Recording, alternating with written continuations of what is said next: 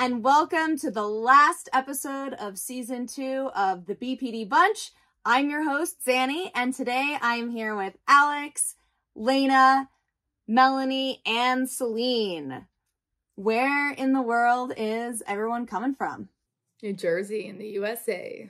I'm calling from London in the UK. I'm calling from Minas Gerais, Brazil. Toronto in Canada. I'm coming from New Mexico, also in the USA.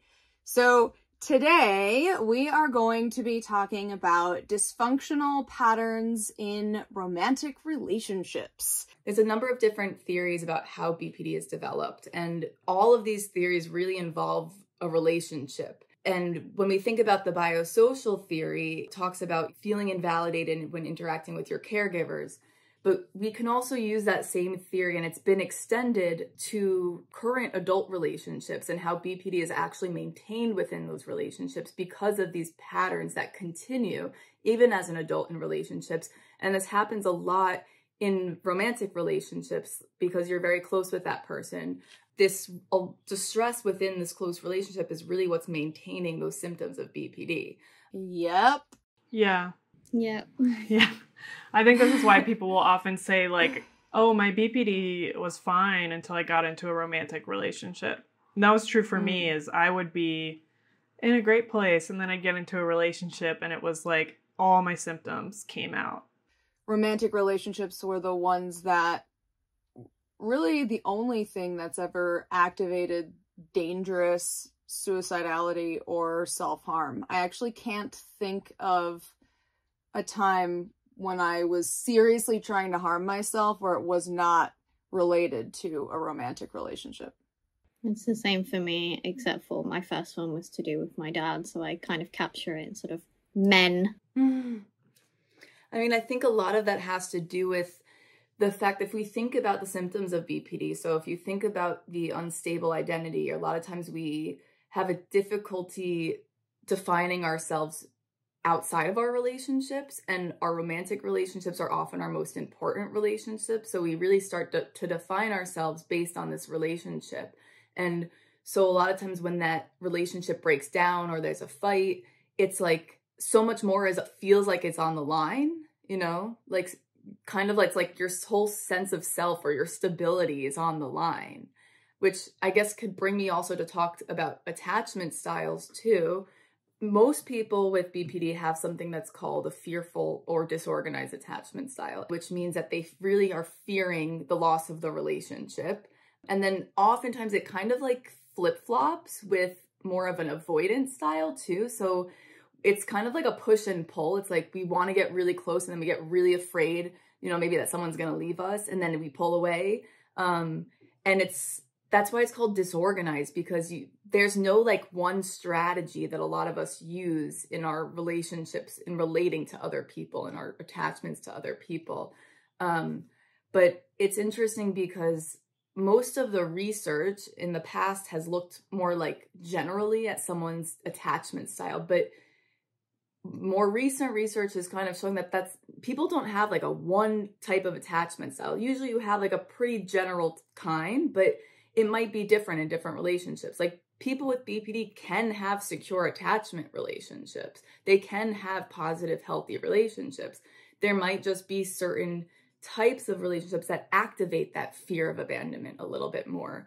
And that's usually the romantic relationship. So there's a lot of anxiety there, a lot of like, please don't leave me. And at the same time, I'm so afraid of getting so close to you because I might completely lose myself in you. All the relationships before Steve, my husband, it was traumatizing. It was, please don't leave me. Yeah. I'm gripping for you, you know, the love avoidant, going into every relationship, knowing that half these men didn't want to be with me.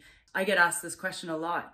Well, do I need to be completely healed in my love, of just not just myself, in love in general, and the way I look at relationships to start dating? Not at all, because we're constantly a work in progress. It's not perfect. Working through relationship issues without being in the relationship, it's very difficult to do that. And my therapist encourages me you know, it's okay to date and try it out and to learn as you go with your partner, because you can't be healed on your own and then go into a relationship, because that other person has their own issues, and together you work through that, as long as it doesn't then become codependent, which we can get into in a bit. A lot of people with BPD and research generally supports this, is that we choose partners that we walk into relationships with people that they're not going to give us as much as we give them. We walk into relationships that it's not going to be a fair partnership.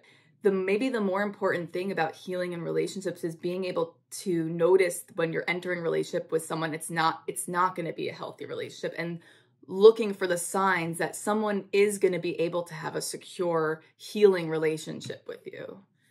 Yeah. Well, the whole biosocial theory of BPD is that BPD is developed and maintained in relationships, right? So, in the same sense, secure attachment is developed and maintained in relationship. And so, and we also use the term transactions when we talk about the biosocial theory, because it's not, oh, your childhood did this to you and now you're this way. Right. The transaction is, your caregiver or your loved one or whoever acts a certain way, you react, they react. It's like that back and forth, right? So it's not necessarily something that is static. It's very dynamic and changeable and workable. And you can look for certain signs of secure attachment from someone in the beginning. And because of your previous experience and, sort of developmental trauma, you're going to walk into the relationship not having a lot of skills, and you're not having a lot of skills is going to, activate your partner's own stuff, right? And so this is why, we're talking about how healing happens in relationship, because that's going to happen no matter what relationship you get in. I'm very fortunate to be, my partner is, he has his stuff too, but generally a very securely attached person. However, once we started, our relationship stuff came up, and it's working through that developed a healthy relationship. Beautifully put. Yeah, I'm really glad that we're talking about this in much more of a dynamic way, because everyone early on in my treatment journey was trying to look at some event or something that my parents did to me that was a problem, and that ended up being a big part of why I couldn't understand why I was having a problem, because there wasn't any of this stuff. I had a great relationship with my parents, and then I started trying to have romantic relationships, and all of a sudden things were falling apart, and I couldn't figure out why. And everything that, the professionals were saying at the time was, well, there must be something, you just don't remember it. It was but there isn't anything. And when my romantic relationships were falling apart, it was really hard not to judge myself extra harshly. I had great examples. Why is this so hard? Why am I so messed up? Why does this keep falling apart? And it was really agonizing.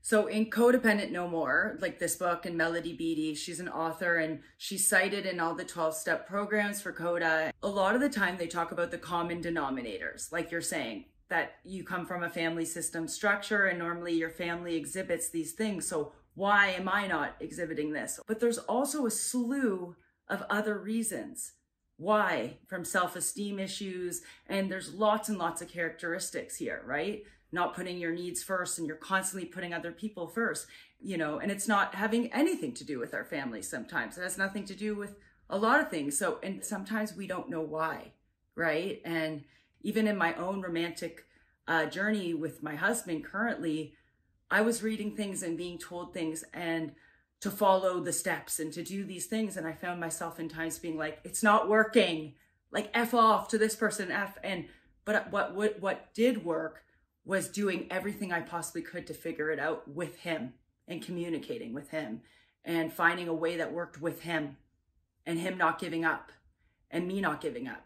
It doesn't have to always look the way it's supposed to look. I want to highlight the bio part of the biosocial thing too. This is actually something I was thinking of the other day. I mean, it's also important to remember that a lot of us are born with a vulnerability, with more emotional intensity, with more emotional sensitivity, and things in our life impact us in ways that they might not for other people. So a small interaction, or, a series of difficult interactions while you're young, whether it's with your parents or peers, whoever, it might impact your life a lot more than it might someone else. and the way that you relate to the world. And at the same time too, sometimes it doesn't even really necessarily matter where it came from. It's like, this is just how we are now. And it's the purpose of working on it is to change the way we are now. We don't need to know. And sometimes it's very frustrating to be like, how did I get like this? It doesn't make sense. But sometimes it's like, that's just going to cause you more pain.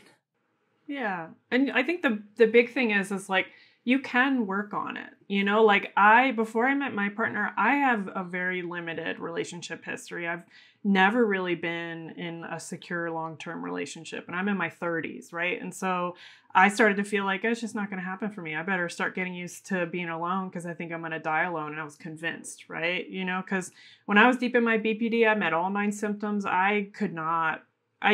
Romantic relationships just did not work for me.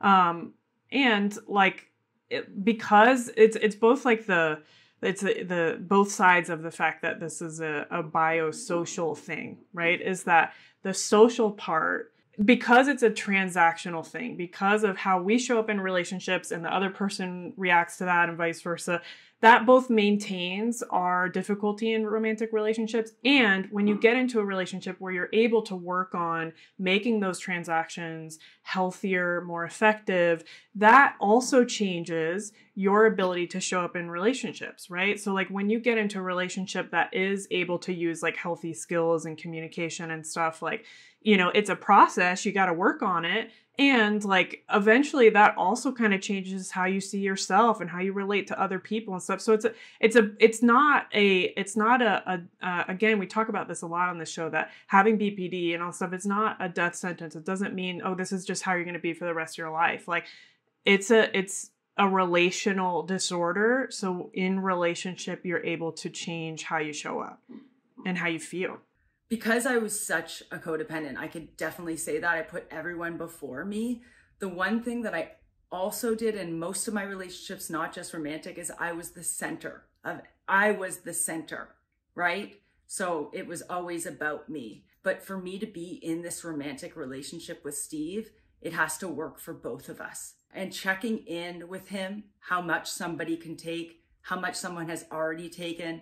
BPD sometimes can be overwhelming for both parties. My partner's needs are just as important as mine. Yeah. And I'd say about balance too. The thing about balance is it's not 50-50 100% of the time. There are going to be times where, you know, like for example, I just moved to a different country to be with my partner. So I'm needing a lot more support, you know, even just finding where stores are, where do you buy this or whatever, right? So like our relationship is slightly imbalanced, and like, you know, it will flow back and forth. That's kind of more what balance is. It doesn't mean a rigid sense of it too, right? Yeah. Something I'm trying to strive for, and I'm single now, but having come through quite a heavy period of Sex and Love Addicts Anonymous, Codependence Anonymous, 12 steps and things like that, is I'm looking for a more equal, rather than, I don't like to use the word balance exactly because of what you said, that it's not always like equally balanced 50-50, but a more equal partnership, as well as, you know, having it out at external friends, external interests, external support systems, and having that security in each other, as well as both having equal needs and bringing different things to the table. Whereas I would say probably the most important relationship of my life was my last one, who with a man who also had BPD, and it became very clear that we were both codependent sex and love addicts, but he was a compliant codependent and I was a controlling codependent. And I was so in denial about being a codependent, because I was like, I'm independent, I'm not codependent, but it doesn't mean that. And when I looked at the characteristics and things like that and really got into it, it was all interlinked. And what I realized was I wasn't picking equal partners, I was picking people to rescue, or I was picking people to rescue me, and that was it. That was the type I was going for. And so I'm trying to be really intentional in the way I pick romantic partners, which is, I think, what we were saying earlier, that yes, you can heal in relationships, but also who are you picking to heal with? I struggle with the term codependent because I think some of these things are sort of like, they're socially appropriate, right? And this is the piece of like, if you know, put what you're doing as a behavior in the context of the social environment you're part of, a lot of it makes sense. Like difficulty expressing anger. Most of us are told not to express anger, right? Especially as women, right? You know, don't be angry, then you're just an angry woman, right? The dictionary definition of codependent is not how we might define it in Codependence Anonymous. And it's harder to capture all the different characteristics of a codependent as in a Codependent Anonymous 12-step program than just codependent as a meaning. And I've only just, I would say in the past year or so, started identifying as a codependent. It stemmed from what I thought were BPD behaviors. And I think probably the overlap is there. But what I thought was promiscuity from my borderline was actually me, you could sort of see it as getting a hit from getting validation. And I also identify as a validation addict. Whether or not that's useful, different people have different views on that. But for me, it's more than just my borderline validation. That's how I get validation is, you know, I need it from other people because of how I grew up in this dysfunction. I don't need it from other people. I need it from men. And there's a specific reason why I need it from men. And just breaking down the different characteristics of the different areas of that whole part of me has really helped treat different things in different ways with different types of treatment. As humans, we all have a need for human connection. Honestly, I think that people with BPD, just as we are often born with more sensitivity, I think we might also be born with just more of a need for connection. If you think about it in terms of the symptoms, you know, maybe we need more of a connection to understand ourselves. Maybe we need more of a connection to feel regulated based on what happened. I don't know what's the chicken or the egg. I don't know if, you know, our attachment patterns developed first and then we wanted more connection or vice versa.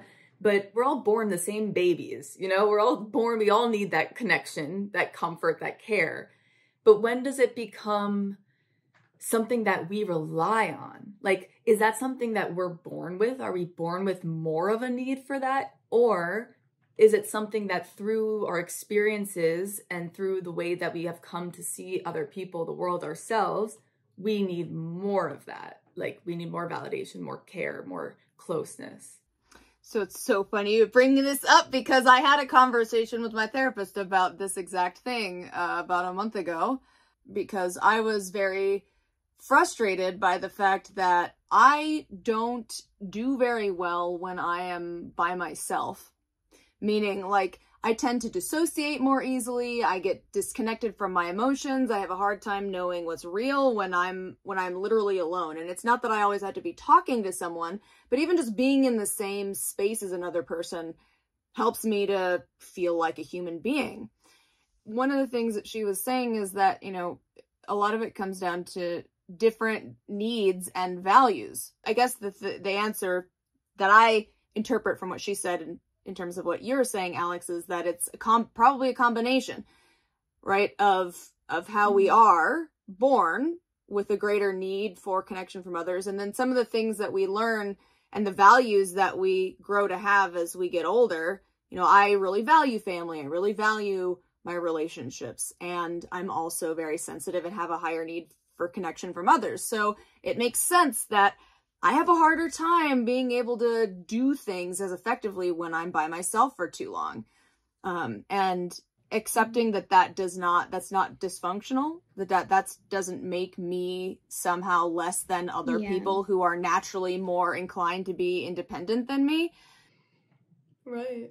I realized I needed different actions to get the results I wanted because I wasn't getting the results I wanted because I was taking the same actions that weren't leading me to the results. So it wasn't that I need more love or more validation or more time with people or more connection. It was what I was doing around those things were ineffective and actually causing me a lot of shame, and it causing ineffective results. To give you an example, I'm a people pleaser, but instead of being over compliant where I become a doormat for other people, I'm actually too far probably the other way, in that I don't let people be themselves because I think my way is the best way. So in my last relationship, who is someone who was younger than me and earlier in their BPD recovery, I was very much I know more than you, I'm older than you, I'm more recovered than you, and therefore this is the way you should be doing it. When actually I've now learned, as we've been talking, everyone has an individualistic route to treatment. So I have had to come to terms with the fact that I am not God, and that my way is a good way, it's worked for me, but it's not for everyone. And so it's not that I had a problem communicating, it's actually what I was communicating was an issue, and I needed to work on my own thoughts about that, which I have now done, and hopefully I'm getting there. I think you bring up a huge point, which is like what sort of relationships we need, what they look like is going to be different for everybody, right? So much of that is social context, cultural context, our own values, all that, right? But it's what's effective for us and how do we do that? And a lot of us, like, you know, because of that transaction in our childhood, we don't have the skills to get what we need in relationships, right? It's like something I always, you know, tell to my clients, you know, because in DBT we talk a lot about like self-judgment, like, you know, we're not here for self-judgment. What specifically are you talking about, right? Like, and a lot of judgment, personal self-judgment that a lot of people with BPD can have is, oh, I'm really manipulative. And it's like, okay, what do you mean by that? Because often when we're talking about being manipulative, what we mean is that I don't actually have the skills to ask for what I want. Yeah. So I do that controlling thing, right? And so it's about learning those skills. I think that's the important part. That's such a beautiful point. Wow. Because I think a lot of the time, even like we were touching on, am I ready to be in this relationship? It's the am I? It's do I have those skills? Am I enough? And it's always, it's I. Am I capable? And I really learning that I don't have to have it all together to be okay. And how many times that you said we do need validation. It's the idea of what does that look like? And the thing is, having my partner sometimes look at me and say, it's okay, you're on the couch right now. I love you. And, you know, that moment when he looks at me and he says, I love you, and me actually believing him for the first effing time in my life, like ever, because to believe somebody when you have BPD, man, I can tell you, anybody listening right now, half the times you really believe people when they say, I love you, or you're beautiful, or I get you, I support you. That moment when you can believe somebody, that means that you're healing. You know, so those are the moments, like you're saying, that am I enough? Do I have the skills? I'm not actually manipulative, so why is my brain telling me that? So it's a very good point, because a lot of the time it had to do everything with my self-worth and everything to do with me and nothing to do with anything else. There's a lot of social psychology principles that talk about we're more willing to accept things from other people, like people's views of us that we believe in ourselves. So when someone's saying they love you and you hate yourself, it might make you feel uncomfortable. It might make you feel like that's just not true. And it can be really difficult in relationships. And I understand that for a lot of our partners in relationships, it's like, why does this person not feel that I really love them? Why don't they trust me? Like, a lot of people with BPD have serious trust issues. I think a lot of times they come from very valid places, but it's learning to trust that person. It happens through these secure relational patterns where you can start to develop this trust and start to see their words as meaning something. Or, you know, I noticed in a more recent dating experience of mine that this person wasn't very vocally affectionate, which was hard for me at first, because in the past that was something that was so important to me, but I felt secure. I felt like I trusted how I knew he felt about me. And it's not always just about wanting to hear those words. And going back to what we were saying before about validation is, it's totally also valid to want validation. And at the same time, we have to learn how to be okay if we don't get that validation. How can we validate ourselves if we're not getting that from others?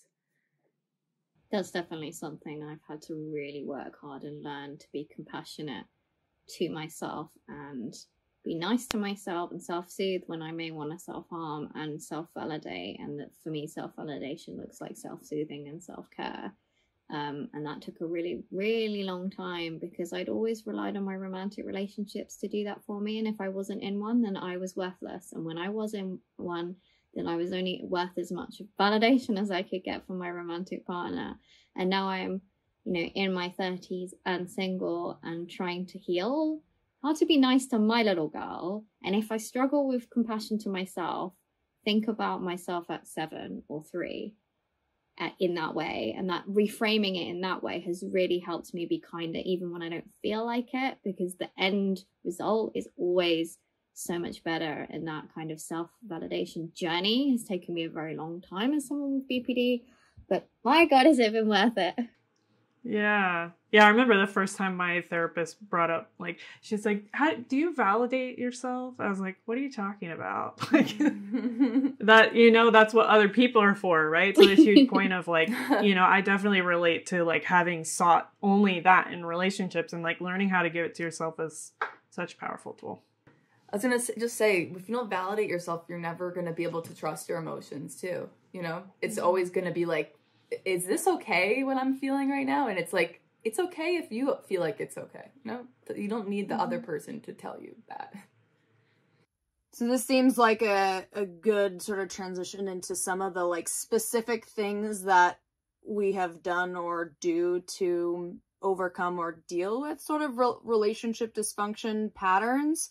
Earlier in the episode, we were talking about, you know, not needing to be healed before you're in a relationship. And I think that's true. And one of the things that Alex brought up was this idea that we often enter into relationships with people who maybe are not the best fit for us.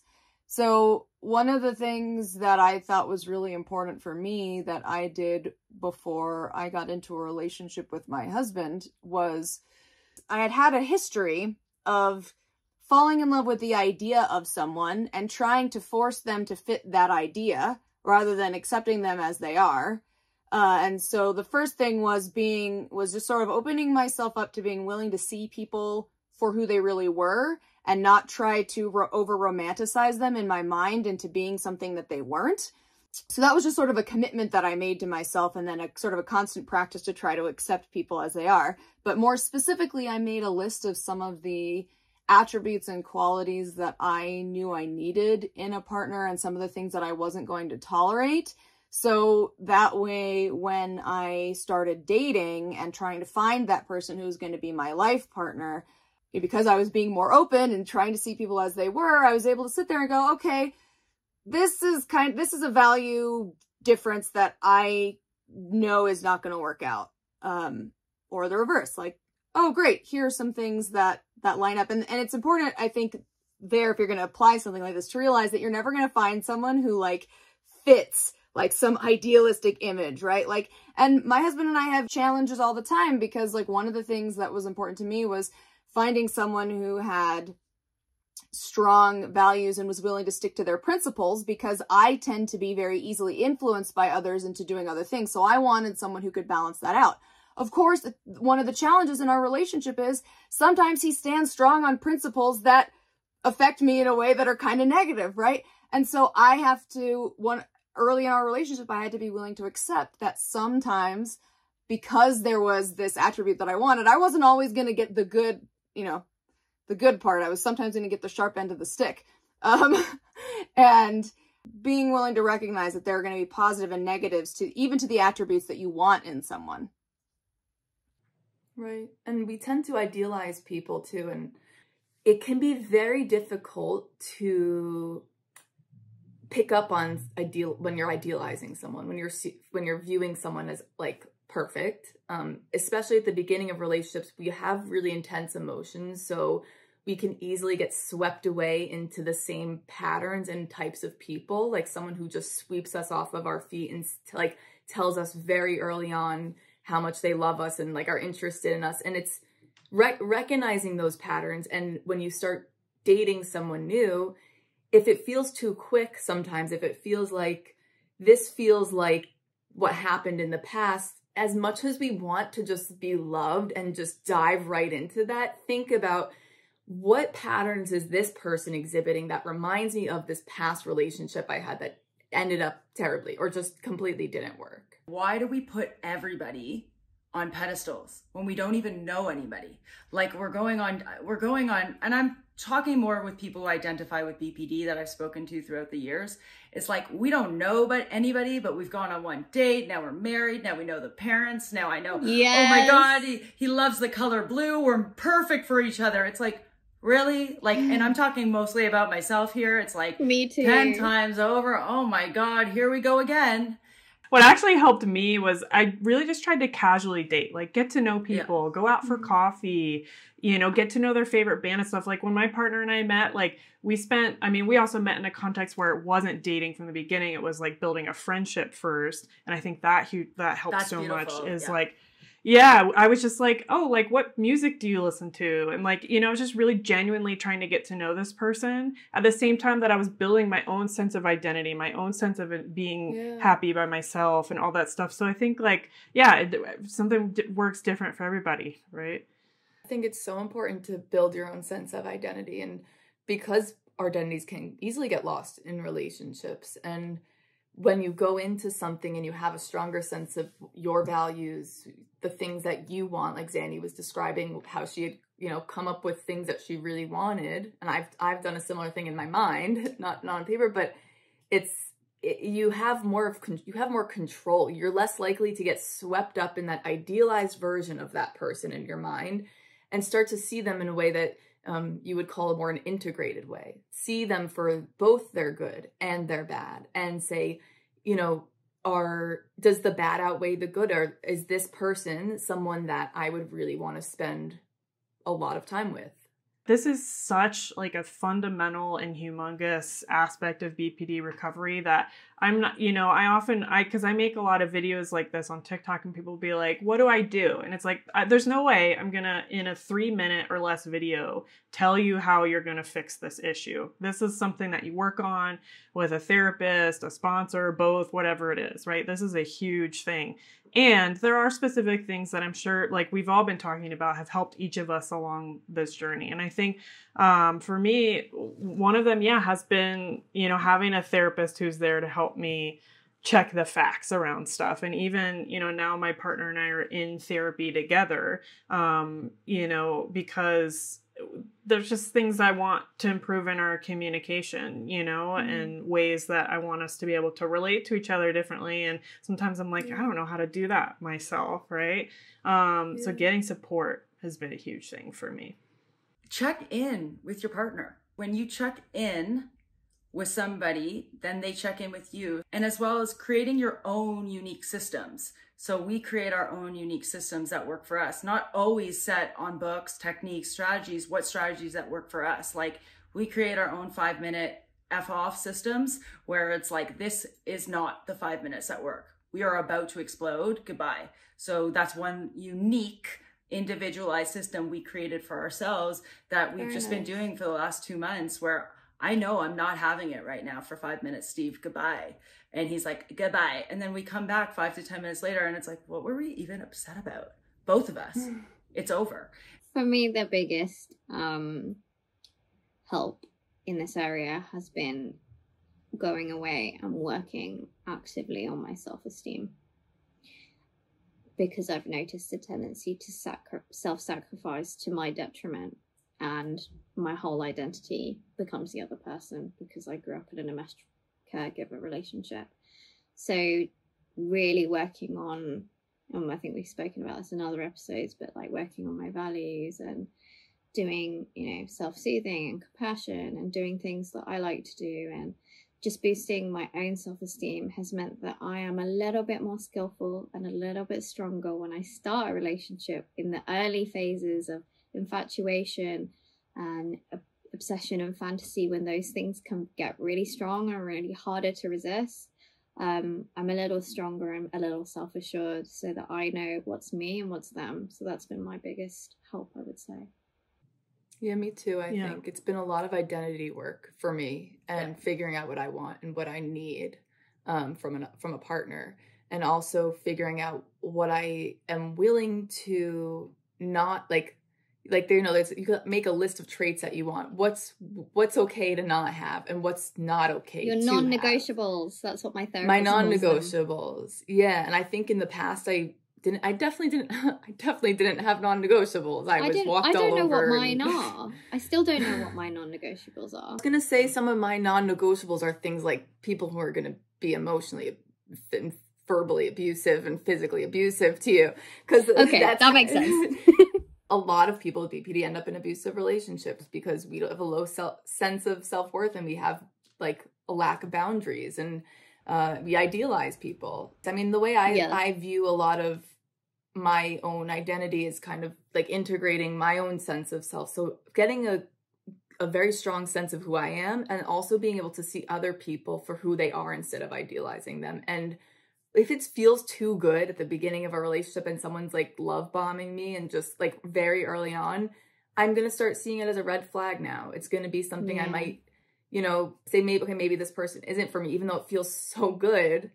It's just, I realized from my history that it's maybe not going to be healthy in the long run. I think beyond the non-negotiables, obviously, like red flags and things is another piece, because DBT gets so, we're just skills, right? But the thing is once you have the skills, we also have to learn how to tolerate our own emotions, right? And in relationships, that's going to be a huge thing, right? Like, because a lot of times we do things like wanting to control people or wanting to run away or whatever because we're experiencing really intense emotions that we feel like we can't handle, right? Like when I went to my first couple session with my partner and he was sharing what it was like, you know, in moments where I can get really angry in relationship, it was really painful for me to hear. And it was really important for me to hear because I want to be able to show up for his experience, right? And so being able to learn how to tolerate our own emotions is a huge part of being in a relationship as well. One important thing is knowing who to talk to. You don't have to share your story with everyone. You don't have to talk to the world, but knowing who to talk to at the right moment and having just a few people that get it or even just listen, it's so important. And we don't understand how important that is having that 1-2 people or even just one person.